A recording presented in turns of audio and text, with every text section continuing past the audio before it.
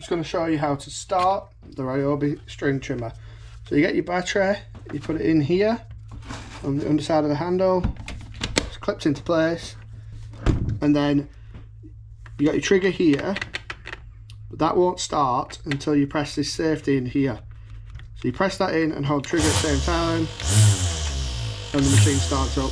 If you just try to pull the trigger, it won't start, so you need to press this in. It's double-sided, so there's one there as well. So you press that in at the same time as pulling the trigger.